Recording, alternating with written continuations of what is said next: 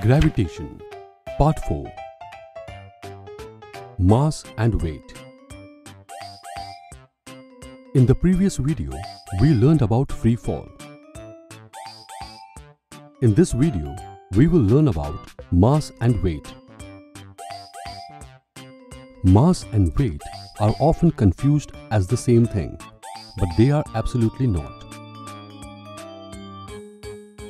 Remember, we learned that the mass of an object is the measure of its inertia, and we also learned that greater mass offers greater inertia. Now, let's understand more about mass and how it is related to weight but is not the same as weight. Mass of an object remains the same everywhere. It doesn't matter whether the object is on the Earth, the Moon, or even in outer space. Therefore, we can say that the mass of an object remains constant and does not vary from place to place. We know from the previous video that the Earth attracts every object with a certain force.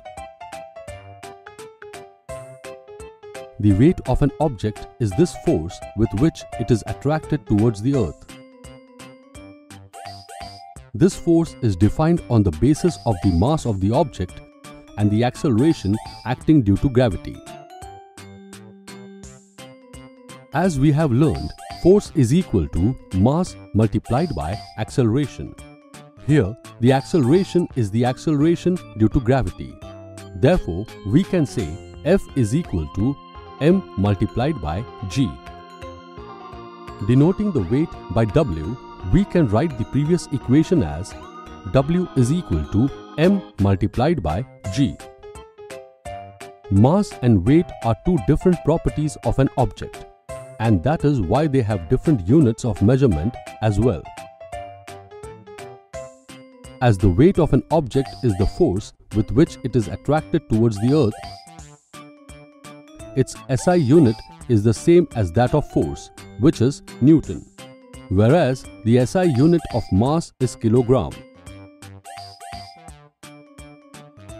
Weight is a force which acts vertically downwards, so it has both magnitude and direction. Another important distinction is that the mass of an object remains the same everywhere, whereas the weight of an object varies with the position of an object, because acceleration due to gravity varies with position. Remember, we learned in the previous chapter that the value of acceleration due to gravity is more at poles than at the equator. Considering that, where do you think you will weigh more? At the North Pole or at the equator? Your weight will be more at the North Pole than at the equator. But keep in mind that the difference will be relatively small. Now, let's take another example. Let's see how the weight of an object varies on the Moon. How do you think the weight of an object will vary on the Moon? Will the object be heavier or lighter on the Moon compared to when it was on the Earth? Weight of an object on the Earth is the force with which the Earth attracts the object. Similarly, the weight of an object on the Moon is the force with which the Moon attracts the object. Now, let us find out what is the force on the Moon. Let the mass of an object be m and let its weight on the Moon be Wm. Let the mass of the Moon be mm and its radius be rm. We know that according to the universal law of gravitation, F is equal to g multiplied by m multiplied by m upon r square. Now, by applying the universal law of gravitation, the weight of an object on the Moon will be Wm is equal to G multiplied by mm multiplied by m upon Rm the whole square. Let the weight of the same object on Earth be We. Let the mass of the Earth be m and its radius be r. Now, by combining two of the previous equations, G is equal to G multiplied by m upon r square and W is equal to m multiplied by G, we get We is equal to Gm multiplied by m upon r square. Have a look at this table, which gives us some information about the Earth and the Moon. Now, by substituting the values from the table in the previous equations, we get Wm is equal to 2.431 multiplied by 10 raised to 10 G multiplied by m. We is equal to 1.474 multiplied by 10 raised to 11 G multiplied by m.